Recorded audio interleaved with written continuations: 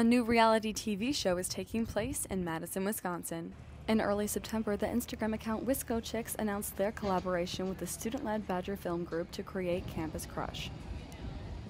The person behind the idea is a student at the University of Wisconsin-Madison. My sophomore year last semester, I decided to do com arts, bought my first camera, and I started photography over the summer and then eventually got into videography, and then now I'm here. The creator, executive producer, and director, Darwin Herrera-Gonzalez, explains the inspiration behind the upcoming show. So I see in college there's a big hookup culture, kind of like casual, not that serious type of relationships here. Maybe we got to know each other a little bit more and then everything work out better. Through implementing dates and group activities, he hopes the contestants connect with one another. The contestants think it's working.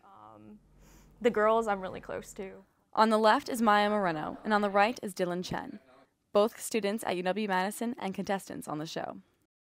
And everyone's been super easy to talk to and super nice. The challenges and dates are what audiences can look forward to the most, with a hint of something extra.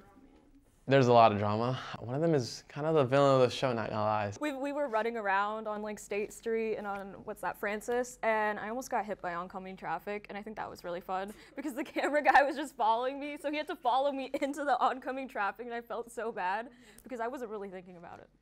The end goal? To win a cash prize of $2,500. That money goes to the winning pair who stand the strongest, either by being together the longest or having the most spark. Herrera-Gonzalez says the first episode for Campus Crush will be released after Thanksgiving and will be available to watch on YouTube.